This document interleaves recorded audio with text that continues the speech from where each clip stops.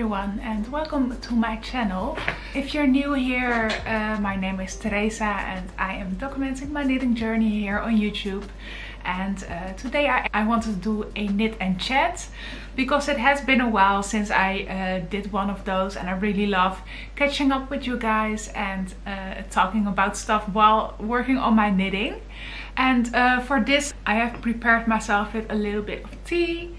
I'm going to be working on my knitting. It would be fun if you also are working on knitting or crochet or sewing or whatever project you're doing, so we can do it together. I just want to share a bit about what's going on and work on some of my knits. First of all, the thing that I'm wearing is something that I knitted myself. It is a sweater number 14 V-neck. I've worn it a few times already. It has been featured a few times on this channel already. And it is one of my favorite sweaters. It is so warm and also very soft. Also, I'm sorry about the light. I don't know if it's showing up on camera, but it is very dark here all day, I feel like. So if the lighting is really bad, I might have to invest in like a ring light or something. But yeah, let's get started. The project that I will be working on are two things. I think I want to be working on my Erica socks. I'm actually finishing them up as we speak. I only have to do the toe and then I'm finished. So that's not a lot. And I want to work on my Gemma polo from Cookie the Knitter. And it is this one.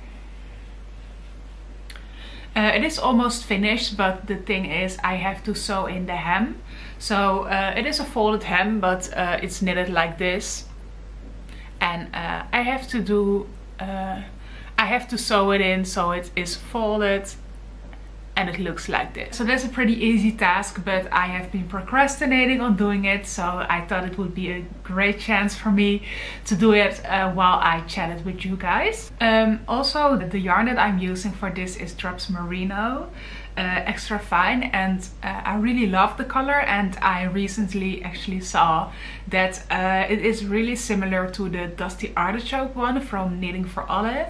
And I made a camisole a while ago with that color, and the yarn itself is pretty expensive, I feel like, compared to like Drops yarn and stuff.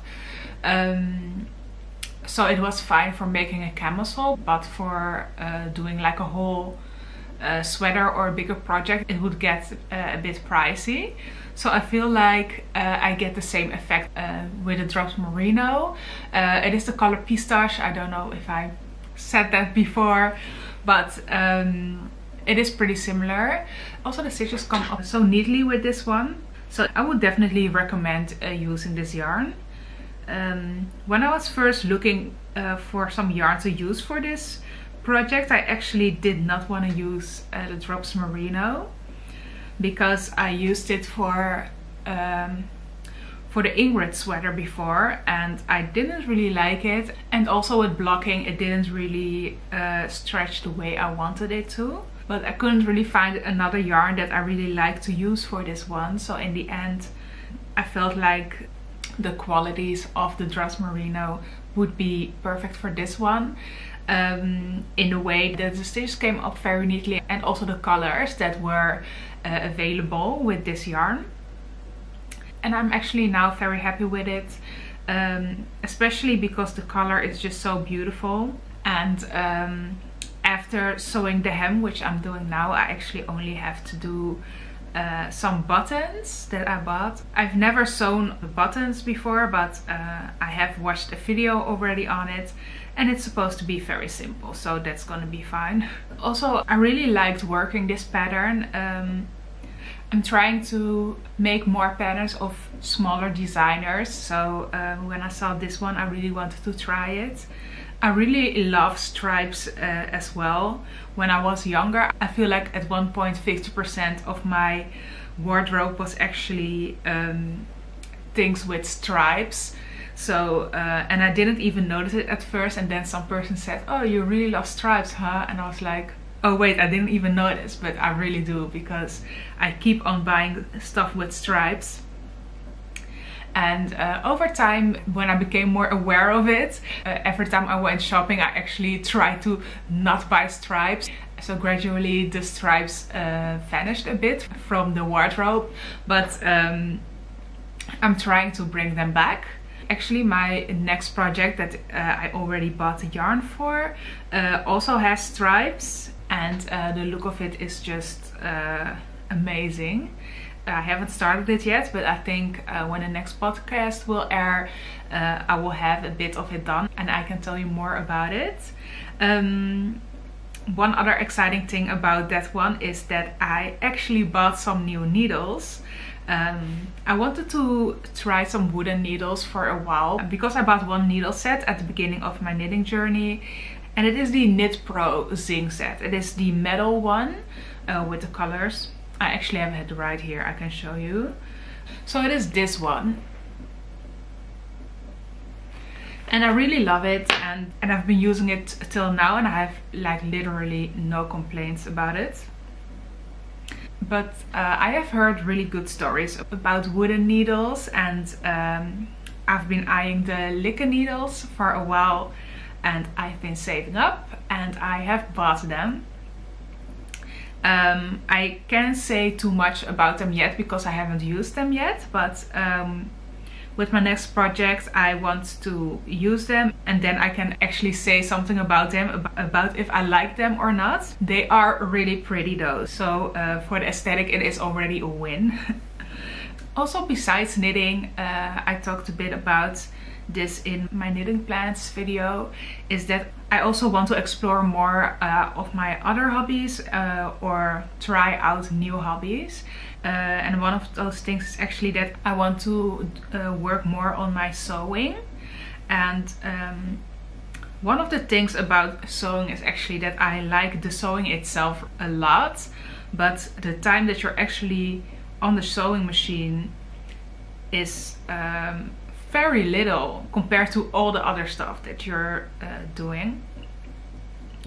So for example, with the pants that I am making now, I actually had to go shopping. I went shopping with a friend for it first at a fabric shop, and that took me like 2 hours because I couldn't find the fabric that I thought was perfect for these pants. And then when I found it, I also needed a lot of other supplies, and I needed a lot of help with that because for example, they said I had to use interfacing, which I never heard of before, and also I didn't know what the word for it was in Dutch. So I was like, interfacing, and they were like, what do you mean? And then at some point they were like, oh okay, I think you mean it's called vlieseline in Dutch.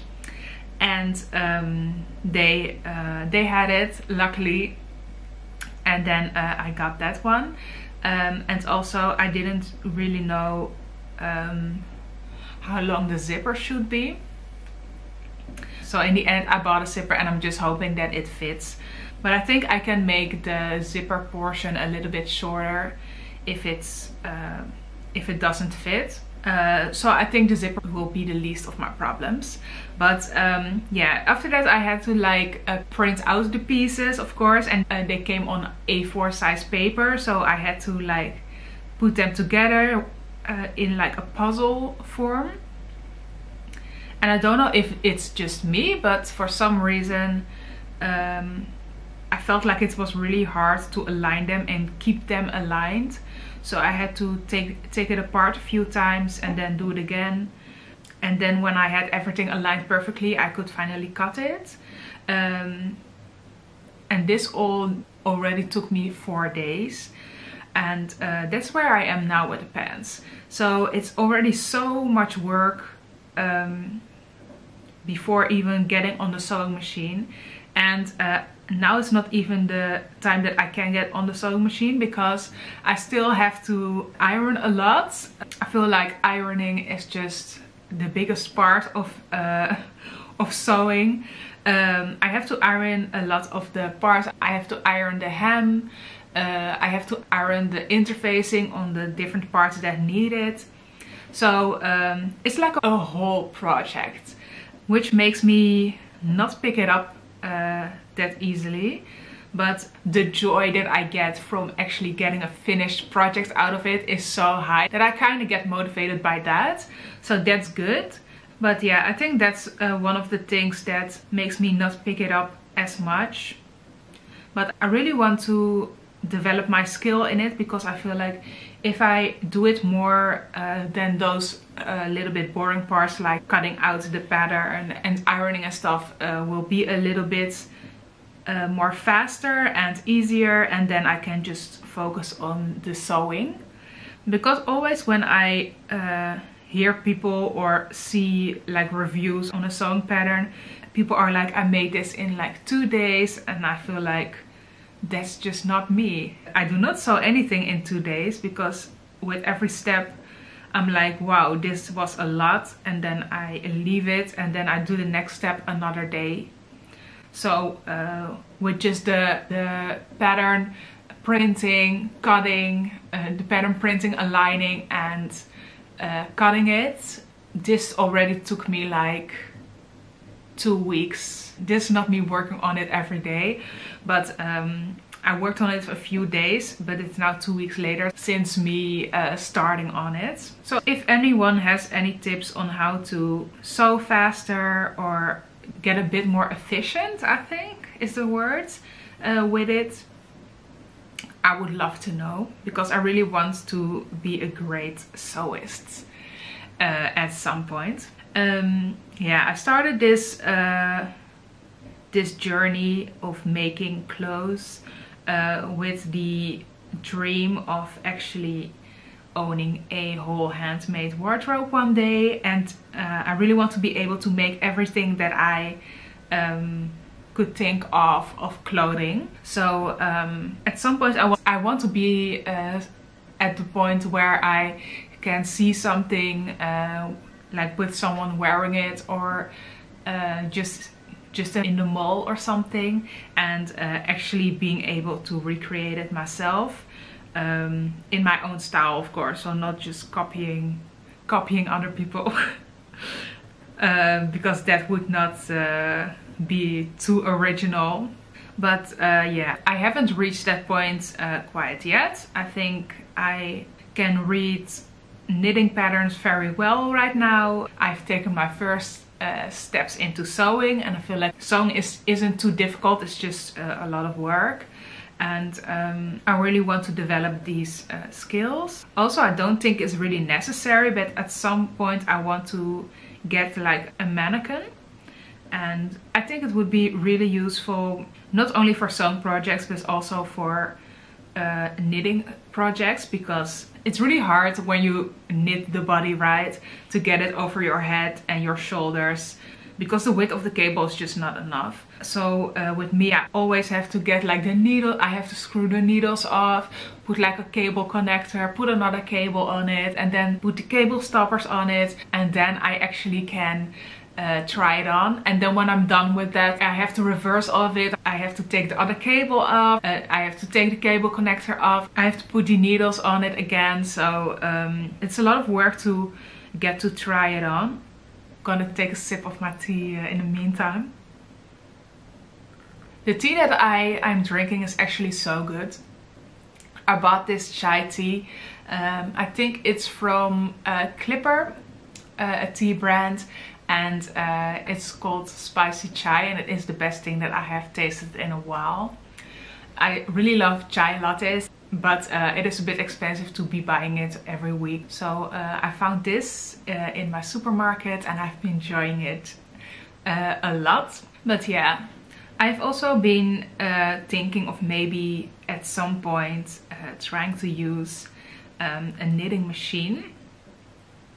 And I saw a lot of people using like a plastic one, like the round one, where they just make panels. I'm not sure if you can actually make other stuff with it, like a different stitch than stockinette.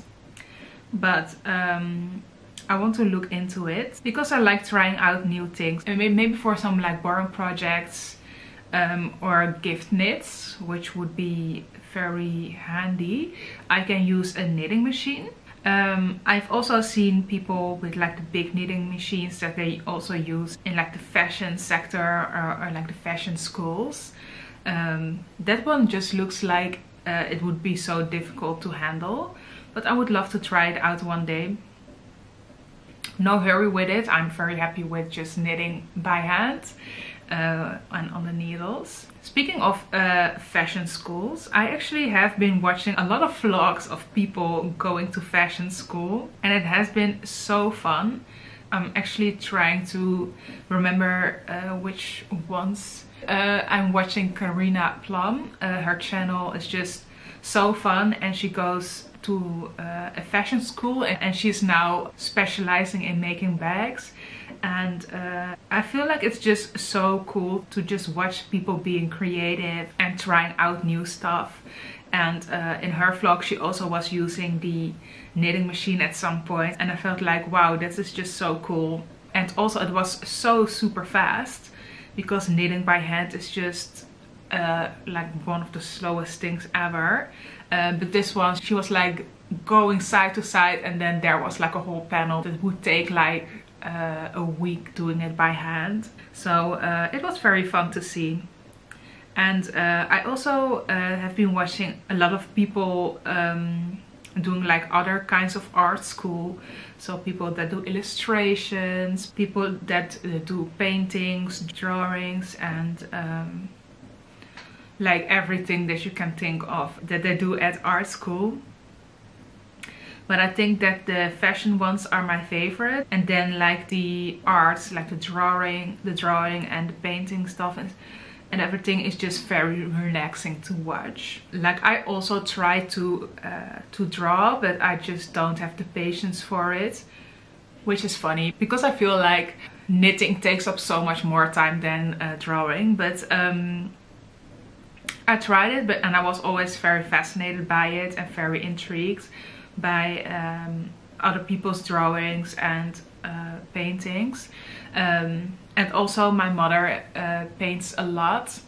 She actually made me a painting that is in my house. I will try to put a picture somewhere here so you can see it.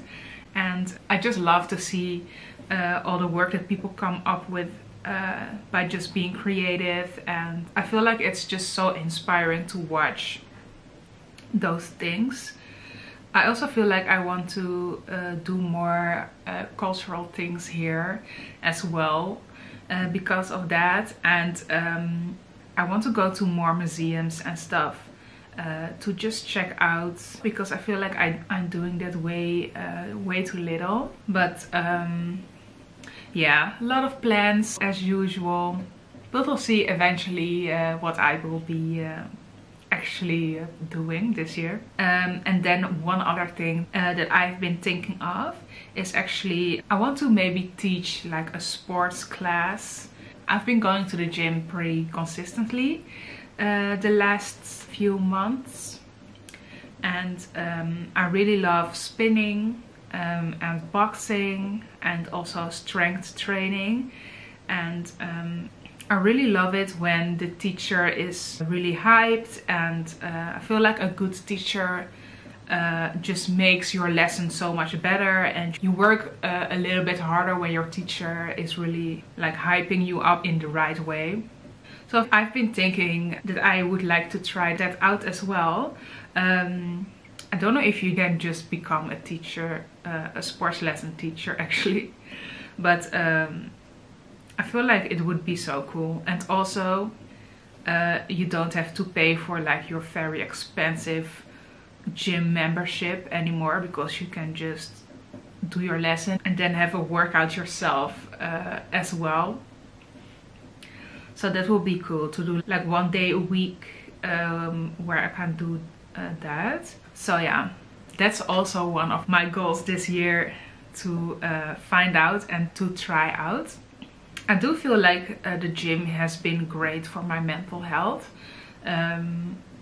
I feel like especially in the winter time it can get a little bit depressing because you don't see that much sun and it is very cold all the time. So I feel like in the winter time my mood gets a little bit more down than in summer. But by going to the gym I feel like it has been better overall.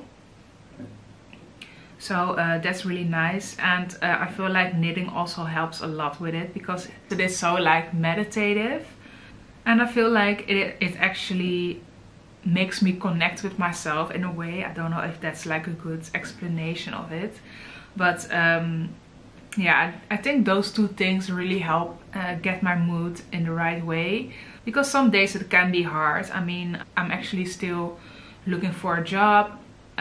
And it has been a bit hard because the positions that I am applying for are very wanted. I feel like everyone with like a communication marketing degree is going for the same kinds of jobs, and every job has like 5 rounds. So when you get like through to the first round, the second round, and the third round, which mostly you at least get through to like the second round, then still after like a month after you have done like 4 rounds, you can still be dismissed after that, and then you have put so much of your time and energy into it. So that actually is a little bit depressing, but I'm trying to not focus on the bad things and focus on the positive things. So I'm just saying to myself with every time something like that happens, like at least you have some experience now, and what companies would like to see and what you could maybe do better next time. So I feel like that's a good thing that you get out of it.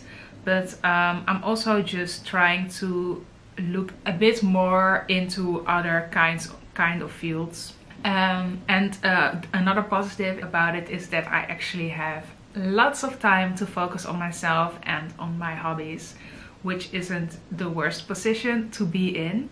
And a lot of people have also been saying that you never know when you get a chance again to just get some time for yourself and do whatever you want. So I actually am also enjoying that a lot. And one last thing is that a while back I went to Barcelona because I have wanted to visit Barcelona for a really long time, and I want to live in Spain as well at some point.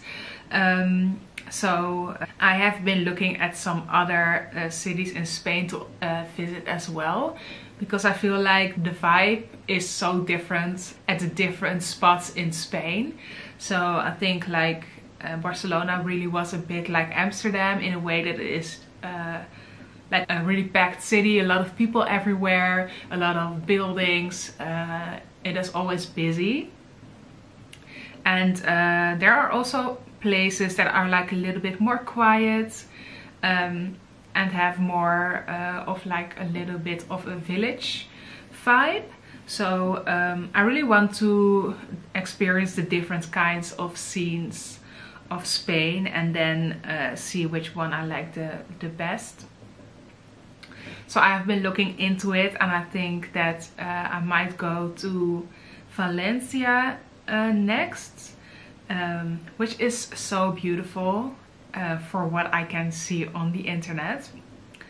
But yeah, I have to save up first because it is not that cheap to actually go to all these cities. And also last time it was cheap because I went by bus and it took so long.